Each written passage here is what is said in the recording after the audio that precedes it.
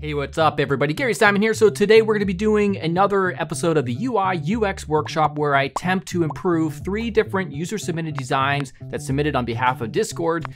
And I'm going to try to do everything I can do to make improvements to either the UI and or the UX of these designs. So let's check out real quickly the original designs that were submitted. So the first one here is from user, I don't know because I forgot to save it. I'm very unprofessional.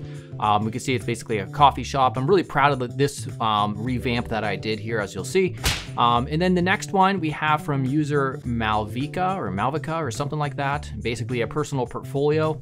And this is the contact section. I'm going to drastically improve this area. And then finally we have this one from user Balija KC or something like that.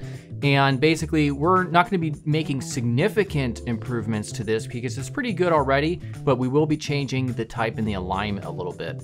All right, so as always, make sure to subscribe if you haven't yet, and let's get started. Before we begin, this video is sponsored by Linode. Now, as a front-end developer or a designer, you know that you need a personal portfolio. And if you use a website builder like Wix or Squarespace, they lack total customization and they lock you into using their platform. But to be a pro, you need to use the tools that the pros actually use. So level up, start building your own projects and your own portfolio on an enterprise level content management system like WordPress or Drupal. Now, real web development sometimes requires knowledge of spinning up servers, managing domain names, and setting up an occasional staging environment. And there's no better or simpler way to learn the ins and outs of hosting your website than with Linode Cloud Hosting. Linode Cloud Hosting makes it as easy as possible for you to deploy a WordPress or Drupal website in seconds with the free Linode one-click app marketplace. So click on the very top link here in the YouTube description to get your free Linode account along with $20 of free hosting and all the tools that you need to build enterprise class websites. All right, so this is a layout for Union Coffee, which is a specialty coffee brewery essentially. So we'll see what we can do to improve this. All right, so here I'm using the same background photograph and largely specifying the same header with the logo and the 3-item navigation that's right aligned to the top. And then I decided I wanted a bit more of a dynamic layout that included more content above the fold. So I'm positioning the photograph in its own column to the right. And I also wanted to ensure the navigation is easy to read. So I placed a black background container behind the type. Now, instead of a white background, I opt to use the background color that's found in the original design's layout. And also, instead of just specifying the name of the business as the original design had as the primary headline, I'm taking a few words from the description and emphasizing that instead. Now next up, their About Us section lacked a lot of white space, so I'm resituating that and improving that area as well. Also, just to give a layout more character, you can add these watermark-based block columns in the background. And then finally, I stick with their same layout for the section at the bottom with the alternating left and right layouts for our roast types and coffee and community, but I'm making sure that they have a lot more white space between themselves and the elements that are contained within.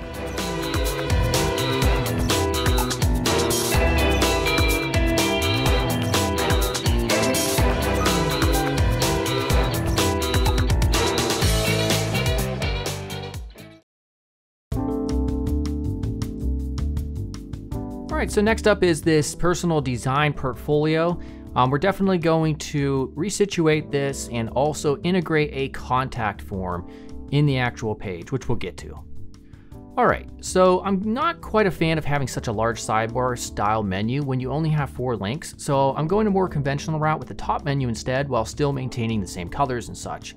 Now, I'm keeping the interesting script headline to maintain the same character of the design, but I'm restructuring the layout here so that we can work in a contact form. If you have a portfolio, you need a contact form that's embedded on your site. Some people may be using devices that don't have an email client set up, and that could be a lost client, which could be worth thousands of dollars. You have to make sure you make it as easy as possible for people to reach you.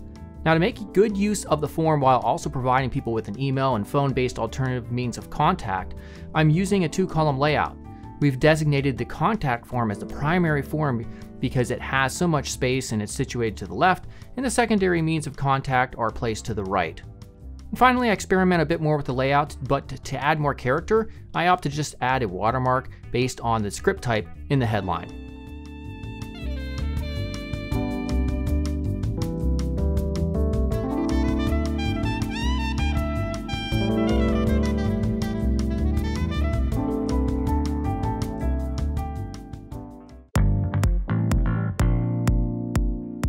right, for this entry, basically a lot here is happening right. I like the illustration to the right, I like the colors, but we are gonna work on the alignment and the type specifically, as we will see.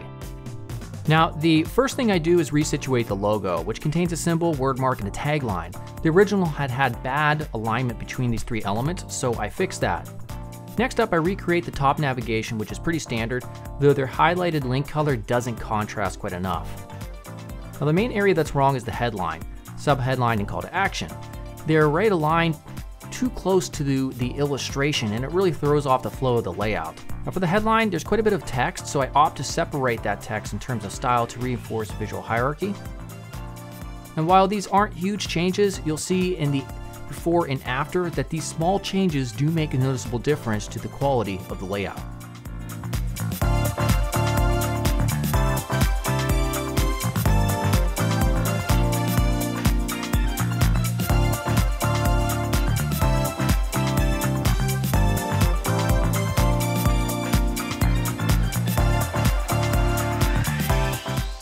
All right, so hopefully you enjoyed that, you learned something. If you agree or disagree or have any other comments, let me know in the comment section down here on YouTube. And as always, make sure to subscribe.